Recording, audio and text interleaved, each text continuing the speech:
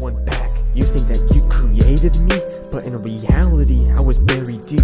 The rest of you was scared to speak, so it's only me that they'll ever read. I exist only because of you. You were nothing if it weren't for me. You don't fit into a social group, cause no one cares about make-believe. I am the other side of you, and you are the weaker part of me. My ego was designed to last, while you bow to depression's feet. You hide behind the pain, while I take up all the fame. How do you hide from fears when they live inside your brain? You have no control of this, I'm feeding off your hopelessness. The hate gives you strength when there's weakness in your veins.